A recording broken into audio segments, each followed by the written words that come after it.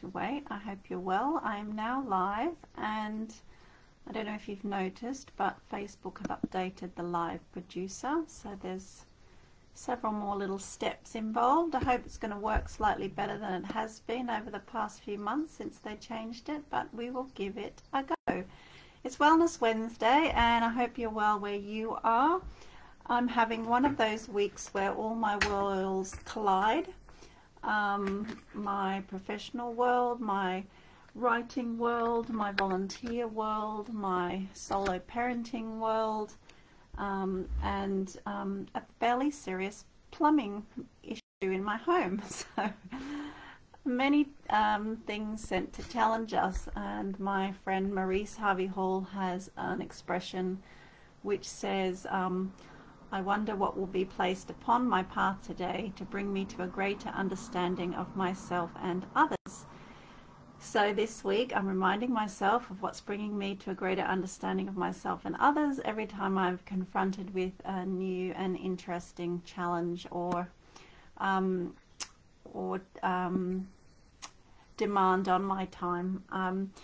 My husband's been away for 2 weeks. He's got 3 more weeks to go, and we have been having a nice time, the girls and I, doing lots of different and fun stuff and having some new experiences which they haven't had before to keep the reality of Daddy not being here less upsetting for them. So it's going well, but then today was one of those mornings where it was quite screamy, and there's the usual drama with hair and clothes and socks and shoes, and then Daddy called, and then they're fighting over the telephone who gets to talk to Daddy. So there was quite 3 upset girls, myself included in the 3, that managed to get into the car and drive to school. And I was quite upset and annoyed and frustrated. And it was funny because last night the elder one had said to me, when she was doing something a little bit on the verge of naughty, I said to her, please don't do that. And she said, Mummy, I'm trying to be good. And my heart broke, but inside I said to myself, yes, I'm trying to be good too. So we're all trying to be good. So as we were driving to school, I couldn't really talk much, and they weren't talking much either. We were all just sitting there in our own silent world. And then the little one started chatting, and then I said to myself, I forgive them, I forgive myself. And I said it to myself 3 times, I forgive them, I forgive myself, I forgive them, I forgive myself. And after I've kind of gone through that little mantra of forgiving them and forgiving myself, I felt much better. We had then a relatively pleasant experience. And as I was driving home from that, I had to be home for a conference call with 10 people in Brazil starting at 9 a.m. So I thought, right, I don't know about you, but when your children are screaming, you have not just emotional response, but you have a physiological response in your body. So your nervous system goes on overdrive, your heart rate increases, and you can feel yourself, what's the word? You just really feel it in your body.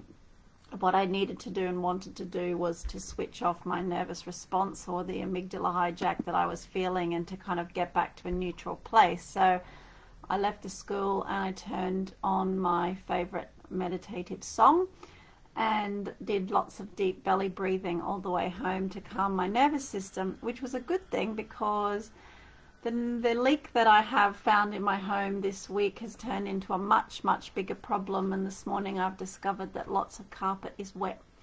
So rather than have coffee and breakfast and get ready with my phone call with Brazil, I was having to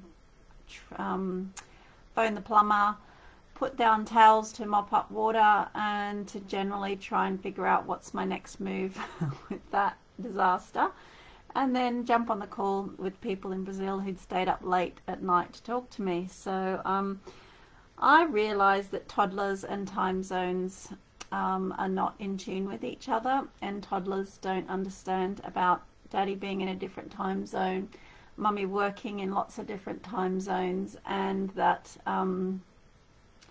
it's up to me to manage everybody's expectations, including my own. But this idea of transition meditations throughout the day is really helpful, because then you can do the school drop-off, transition meditation into working mum mode, then transition meditation into your next phase of your day, and keep going. And it's just really just going within, centering yourself, breathing deeply, noticing how you're feeling, what you're thinking, and then choosing the mindset with which you want to go forward. Because I think a lot of time what happens is that we have a very stressful morning and we're rushed and we're hurried and our nervous response has kicked in, but then we carry that through our day with us. And what I'm very conscious of is not carrying that through my day with me, because I want to calm down my central nervous system, to be healthy, to make good decisions, and to not allow that heightened physiological response to stay with me all throughout the day, which is ultimately not good for my health.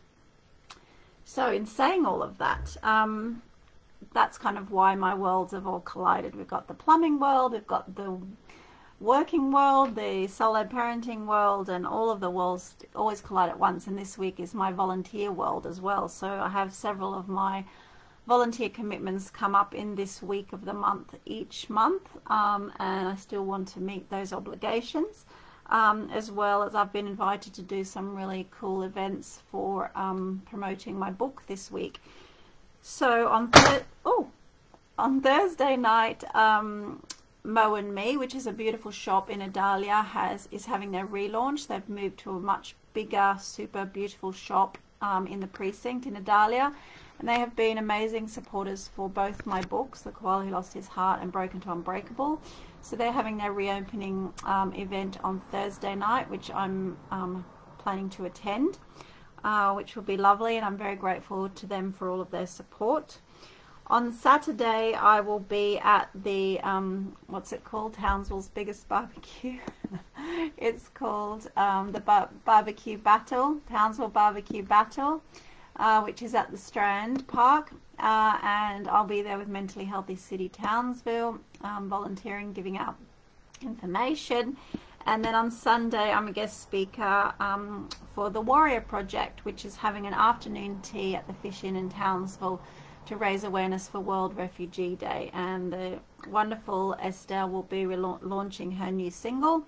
I'll be guest speaker, and I'll be there to you know, share some work as well. So that will be really cool. So that's 3 really exciting things to look forward to, and I'm hoping that in the meantime my bathroom and my plumbing leak and my carpets will be repaired in the background. So wherever you are, I hope you're having a great week. If your worlds are colliding, I'm sending you my love and support. I know it's not easy to keep everything moving and juggling and clean and tidy and well fed and well rested and everything like that. I know only too well. So I'm sending you my support and hoping you are taking care of yourself. I'm going for a run at lunchtime today. That's my reward for all of my hard work today. So take care of yourself, and I will see you again real soon. Bye.